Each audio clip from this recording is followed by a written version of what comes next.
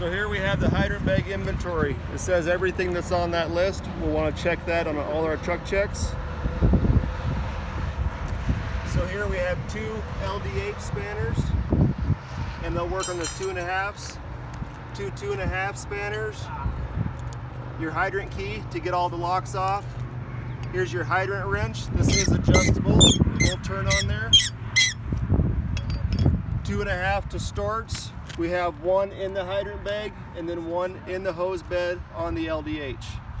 Here's our gate valves that we'll use to hook up to the hydrants. We have a double male and a double female. These are important if we have to use a 2.5 to a hydrant. We'll have to have that to hook up for a supply line. Here's a rubber mallet. Sometimes things are hard to get off, so we'll use that.